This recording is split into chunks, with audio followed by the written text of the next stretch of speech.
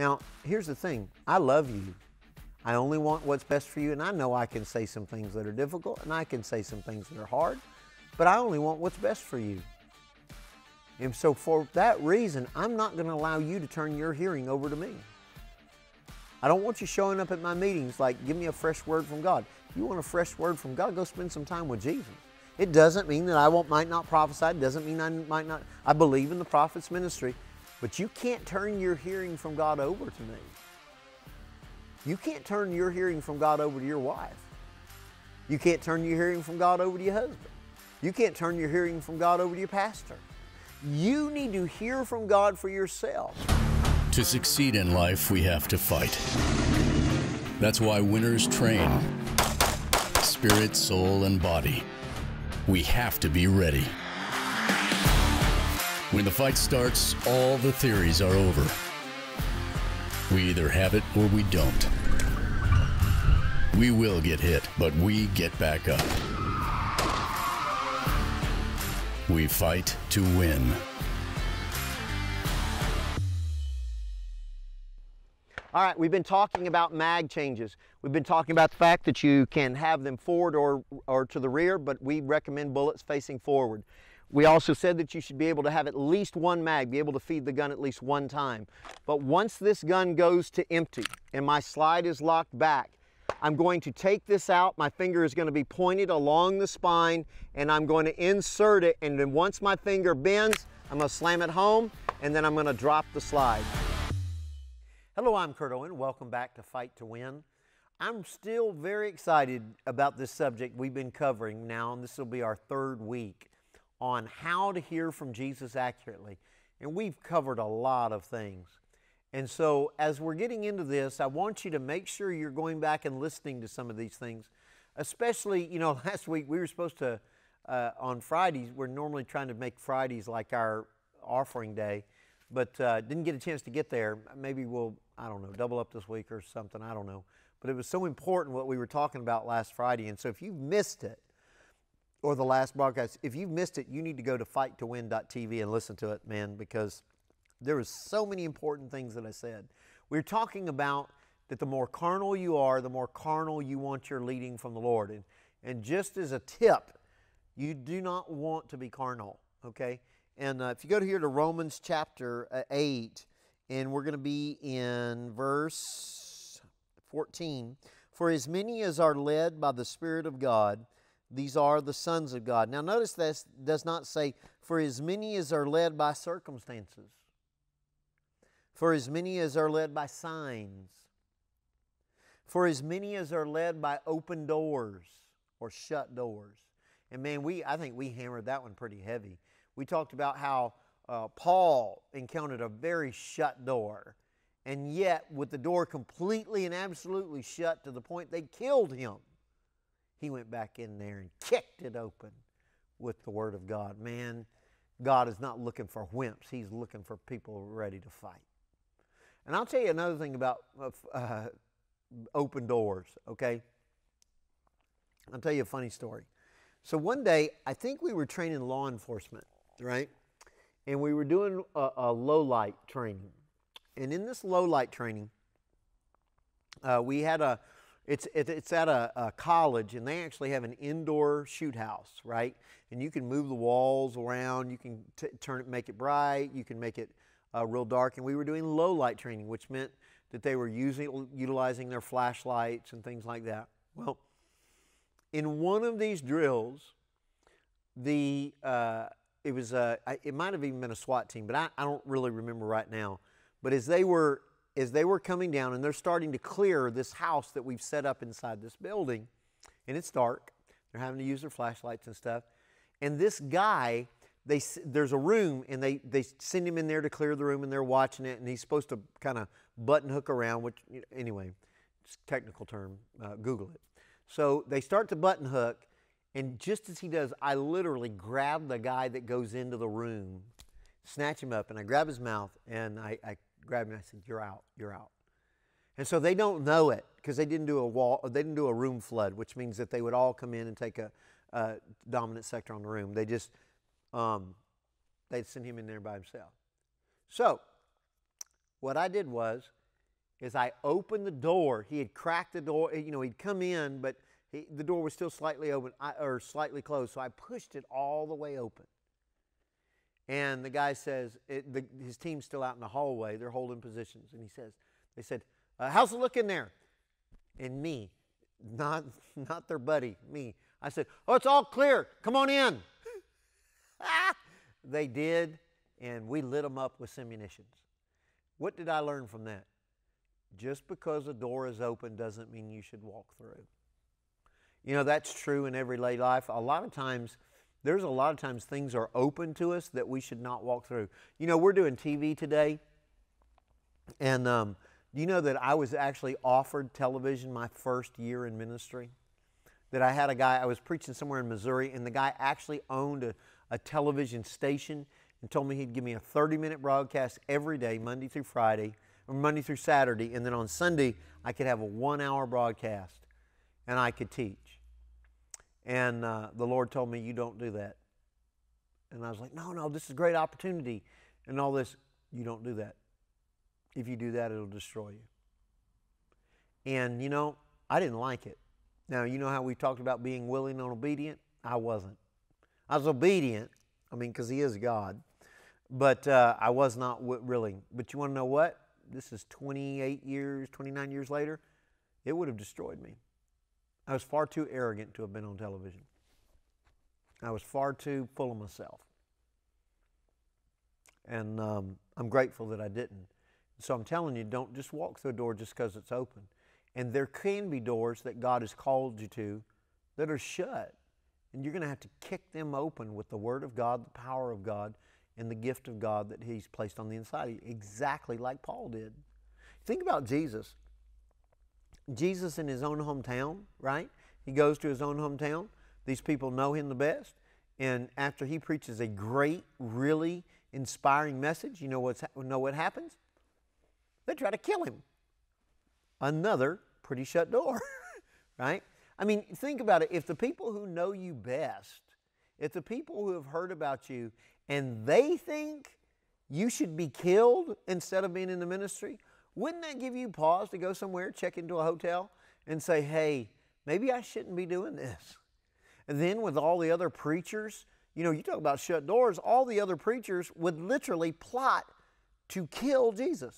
Now, you pastors out there, you think you've had it bad with just your people. You think you've had it bad with your friends in the ministry. How would you like it if preachers showed up to your meetings to find a way to trick you and then eventually get you killed?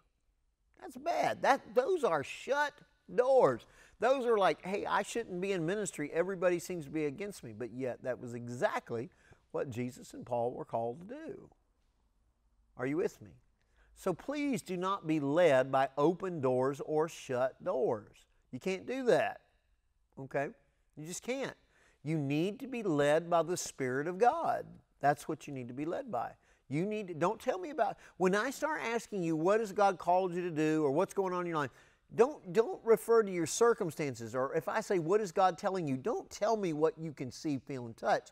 Tell me what He's leading you in your heart, the real you.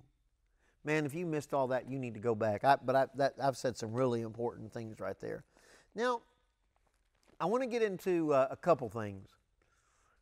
I'm hoping we get through them both today. But first off, let's talk about the fact that it is your responsibility to hear from Jesus for yourself.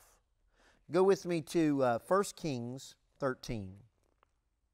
Now, this is, I have to be honest, I don't really like this story. There's parts about this story that bug me, but it doesn't change the fact that it's the Word of God. Okay? We're in 1 Kings 13. And he says this. He says, and behold, a man of God went from Judah to Bethel by the word of the Lord. So he's doing what God told him to do. And Jeroboam stood by the altar to burn incense. That's the king. And he cried out against the altar, the man of God did, by the word of the Lord. Again, he's being instructed. And he said, O altar, altar, thus says the Lord, behold, a child, Josiah by name, shall be born to the house of David. And on you he shall sacrifice the priests of the high places, who burn incense on you, and men's bones shall be burned on you. And he gave a sign the same day, saying, This is the sign which the Lord has spoken. Surely the altar shall split apart, and the ashes on it shall be poured out. Now it came to pass, when King Jeroboam heard the saying of the man of God, who cried out against the altar in Bethel, that he stretched out his hand from the altar, saying, Arrest him! Then his hand, which he stretched out towards him, withered, so that it could not be pulled back to himself. That's quite a sight, isn't it? Now I want you to think about this. You've heard from God. God speaks to you. He tells you to go down there and get in the king's face, right? And tell him, these old stinking fake gods you've been serving, their priests are going to be destroyed here on this altar. And guess what, king? This is going to be a sign to you, this brokenness. And so the king wants to attack you, but then the power of God's on you, and God's back in your play. And so what happens is his arm just withers up. He can't even pull it back to himself. I mean, this shows you the man knows God. This is not an immature man in the things of God. Now notice this. The altar also was split apart, and the ashes poured out on the altar according to the sign which the man of God had given by the word of God. Now notice here, this is how mature this man is in his walk for the Lord. He has enough confidence when God tells him to go get in the king's face, he does. When he's in the king's face, he says exactly what he's told to say. When the king starts to attack him, God jumps on that king. And then what happens? Then the sign that he proclaimed happens right there. Kaboom! Splits the altar in half. Let me ask you a question. Does this guy know God for himself? Evidently. Does he trust God? He went and got in the king's face over one word from God. Yeah, I think he does. Now notice this.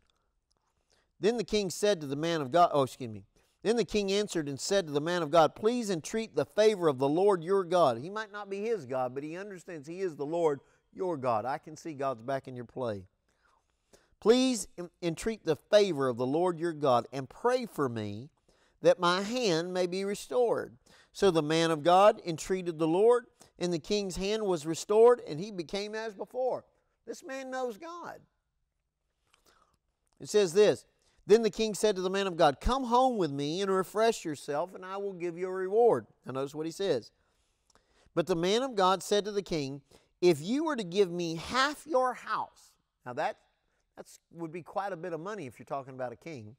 If you were to give me half your house, I would not go with you, nor would I eat bread, nor drink water in this place. For so it was commanded me by the word of the Lord, saying, You shall not eat bread, nor drink water, nor return by the same way you came. So he went another way and did not return by the way that he came to Bethel. Okay, so what happens here? Let's back this up and look at it. The Lord speaks to this man to go confront this king, and he does it. And while he's doing it, there are miracles, signs, and wonders. And now the king is willing to bless him with whatever he wants. And the man says, Even if you were to give me half of your house, I ain't doing it. What's he saying? I can't be bought. Nope, I'm serving God. I can't be bought. So he goes on in here, he says this. It says, Now an old prophet, verse 11, Now an old prophet dwelt in Bethel, and his sons came and told him all the works that the man of God had done in Bethel. Then they also told their father the words which he had spoken to the king. And their father said to them, Which way did he go? For his sons had seen which way the man of God went, who came from Judah. Then he said to his sons, Saddle the donkey. So they saddled the donkey for him, and he rode on it, and went after the man of God, and found him sitting underneath an oak. Then he said to him, Are you the man of God which came from Judah? And he said, I am. And he said to him, Come home with me and eat bread. And the man said, Now this is the man that heard from God, that went to confront the king, that went to deal with this man, that God showed up, that couldn't be bought, this man says, I cannot return with you, nor go with you, neither can I eat or drink water with you in this place. For I have been told by the word of the Lord, you shall not eat bread nor drink water, nor shall you nor return by going the way you came. And he said to him, the older prophet, he said to him, I too am a prophet, as you are. And an angel spoke to me by the word of the Lord, saying, bring him back with you to your house, that he may eat bread and drink water. And it says, he was lying to him. Verse 19, so he went back with him and ate bread in his house and drank water. What just happened? Here's a man that knows God for himself, knows how to operate in the power of God, trusts God to the point that he's willing to confront a king, that he cannot be bought. He will not leave the will of God for money. He won't leave the will of God for pressure from the king. But he's about to depart from the will of God because he's turned his hearing from God over to somebody else. He's now allowed this old prophet to tell him what God is saying. Now, what this old prophet says is completely contrary to what God had personally told this man. And you want to know what? He's about to lose it all because he turned his hearing from God over to someone else. Now, here's the thing. I love you. I only want what's best for you, and I know I can say some things that are difficult, and I can say some things that are hard, but I only want what's best for you. And so for that reason, I'm not going to allow you to turn your hearing over to me. I don't want you showing up at my meetings like, give me a fresh word from God. You want a fresh word from God, go spend some time with Jesus. It doesn't mean that I might not prophesy. It doesn't mean I might not. I believe in the prophet's ministry, but you can't turn your hearing from God over to me. You can't turn your hearing from God over to your wife. You can't turn your hearing from God over to your husband. You can't turn your hearing from God over to your pastor. You need to hear from God for yourself. And listen, if a pastor's worth his salt, listen, I remember one time, and I think we're going to end up going 4 weeks. So I remember that when my pastor, now my pastor has never won. They say, you have a pastor? Yes, I have a pastor. If you're a man of God, I don't care what level of ministry you're at, you should have a pastor, because it's only the pastor's anointing that keeps you stable. It keeps you grounded. It keeps you from being wearied and scattered. You've got to have a pastor. I don't care how large your ministry is, you've got to have a pastor. I have a pastor, and I pastor pastors. Well, not just pastors, but ministers. But my pastor doesn't try to control me, doesn't try to tell me what God is saying. And most of the time what he says is he said, listen, son, you can hear from God for yourself, but this is what I'm getting. You pray about it. That's the way it should be done. And then ultimately, you have to give an account for yourself. I'm not going to face Jesus. Listen, I love Jeff. I believe Jeff hears from God. But I am not going to walk into the throne room, look at Jesus in the eye and say, well, Jeff told me to do this. Because Jesus died so that I could have a personal relationship with Him. It's one thing if Jeff speaks to me and then says, you know, you go pray about it. You can hear from God. If God doesn't bear witness to it, throw it away. And that's the way my pastor does me. There was one time, though, first time ever. In fact, I was trying to remember if he'd ever done it again. I was about to fly to Afghanistan or Iraq to minister to the troops. And we were setting it up and things. And he said, what are you doing? I was getting ready to set it all up. And I said, well, I'm getting ready to, we're setting up this trip. I got to pull the trigger on it today to get it in operation. And he says, don't go. I said, sir? He goes, do not get on that plane. Do not go. Yes, sir. Absolutely. Yes, sir. Yep. And he'd never done it before. Now, I'm not turning my hearing from God over to him. As soon as he said it, it registered on the inside of me. Come to find out, it was during that time that they had one of those shellings or one of those attacks where people were trying to get in the green zone or something. Something happened. And it was a good thing I wasn't over there. But still, I still had to hear from God for myself. I'll give you another illustration. There was a man of God that I firmly regarded as a prophet, that I believed he was a legitimate prophet. Now, so he shows up to my church one day. And when he shows up to my church, there was a man in our ministry. Probably one of the biggest mistakes I've ever made in ministry was letting this guy come on board. And there's a lot of reasons for it. Maybe I'll tell you about it at another time. But I did it. And it was causing problems, and I needed to get rid of him. And I knew I needed to get rid of him, but there were some underlying things. He had several kids, and I didn't want, there were some things he did that were shameful, and I didn't want him shamed. And so I was trying to navigate my way through it, okay? And so this prophet shows up, and it's the night service, and the prophet walks in, and he and his wife are there, and this guy walks in, and he interacts with me. He walks back out, and the prophet turns to me and he said, "You need to get that out. You need to fire that man and get that man out of your ministry immediately." Or no, not immediately. You need to fire that man and get that man out of your ministry. Yes, sir. Yes, sir, I do. Yes, sir, I do. So, next day, he comes in with his wife, and this man's still there. And so they tell me this story. They tell me one night about how Oral Roberts and Lester Summerall were having dinner. And their number 2 men in their ministry came with them. And they're sitting at dinner. And Lester Summerall looks over at Oral Roberts and says, "You need to get that man out of your ministry." Oral Roberts is number 2. "You need to get that man out of your ministry." And they said, Oral Roberts turned to that man and said, "You're fired. You're done. I'll have somebody meet you at the office to clean out your desk, but this is your last day."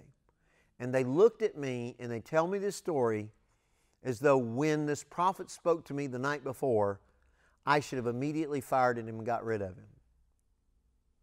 Now, this is a man I regarded as a prophet. But I looked at him and I told him, I said, "Sir, you are a prophet of God, but you are not my Holy Spirit. There are things I'm going to have to negotiate in this. I believe you've heard from God, but there's a way to do it. And I'm finding out within the Lord how I'm supposed to do it. Not just to do it, but how. And I am not going to do something just because you told me. I know the head of the church. And you confirmed what I already had in my heart. But I'm going to do it the way the head of the church tells me to do it. Not the way you tell me to do it." Now, did it cause a problem in the relationship? Yeah. Yeah, because he wanted me to turn my hearing from God over to him. I'm not turning my hearing from God over to anybody. Why? Because I don't want to end up in this position right here. I don't want to operate in the power of God. I don't want to hear from God. I don't want to hear from God. I don't want to stand kings down. And then when somebody walks up and sells me on the supernatural. This is another thing about hearing from God. Guys, it's not always clouds appearing and lightning, and it's not what I call Charlton Heston moments where God speaks to you, "Thus saith the Lord." It's not like that. It's not always. Very rarely, actually. And there are people that want the spectacular, but they don't necessarily want intimacy. You know, I might get around other people and they might think I'm spectacular, but I'm not spectacular to Jeff. And I'm definitely not spectacular to my wife. Because we have a more intimate relationship. Do you think God wants to have to, do you want to be mulish till you've got to see a cloud of glory? And you've got to hear thunder in the sky? That you have to see something and feel something? Is that the type? I don't want that for my intimate relationships, as though everything has to be a dog and pony show. But yet this guy would not turn aside for money, but he will turn aside because a man tells him, "I saw something, I heard something spectacularly, supernaturally." Do you know how many people are getting fouled up over this? And people say, "Well, the prophet told me and it messed me up." It's not the prophet's fault. It's your fault. The prophet can point you in a way. Now, I do blame the prophet. I'm not saying I don't. But I'm telling you, if you acted on it and you didn't talk with Jesus about it, that's on you. Why? Because for as many as are led by the Spirit of God, these are the sons of God, and you should know the Spirit of God. And if the prophet is accurate, you should know it. And if the prophet's not accurate, you should know it. But you should have an intimate knowledge of this with yourself. So what happens? Ooh, boy. So what happens with this guy? He said he's lying to him. Then he went back with him, and he ate bread in his house and drank water. You know what? I'm going to just stop. Because you need to see what happens here. We're about to get to the aggravating part of the story for me. But the main thing I want you to get, and I'll pick it up and I'll finish it up tomorrow, but you need to get out of this, you can hear from God. Now, do I believe God speaks through me? Yes. Do I believe that God can speak to you through me? Yes. But I also believe that you should have an intimate knowledge of Jesus for yourself. And that's the whole reason we're teaching this. You know, I'm Kurt Owen. This is Fight to Win. And in order to fight to win, I'm telling you, you have to have an intimate relationship. And I'm going to pray about that with you when you come right back. Thank you so much, but you can hear from God for yourself. To receive your free gift from Kurt Owen Ministries, visit our website or call us at 1-800-215-0428. Are you ready to hear from Jesus for yourself? You know, this is eternal life, that you might know Him. And never, it's fine to have prophets speak into your life, but never, ever let it substitute for you having intimate knowledge of Jesus for yourself. Father, in the name of Jesus, you paid a precious price that you could speak to us directly. I pray that my brother and my sister right now, one, they forgive people who've spoken into their lives in the past and it didn't turn out that way, that they set that aside, but Lord, they press in now to hear from you directly, personally. And Lord, I thank you, you remove every obstacle and they can hear from you more clearly than they ever have before. And Lord, when they know it's you, they'll act on it. Thank you for this. In Jesus' name, amen. I love you very, very much. You can hear from God. I'm Kurt Owen. This is Fight to Win. Remember, Jesus is risen. Victory is assured. Not your typical minister, Kurt Owen left a successful career in private investigation and executive protection for the ministry over 20 years ago. His simple, practical application of God's Word will reveal how much God loves you and give you the ability to walk in victory with Jesus. They want the supernatural, but they don't really want just the supernatural. They want it to be spectacular. Well, the Lord spoke to me in my heart. Well, I had an angelic visitation. Well, then yours must be more real, because after all, you had an angel show up. That's bull.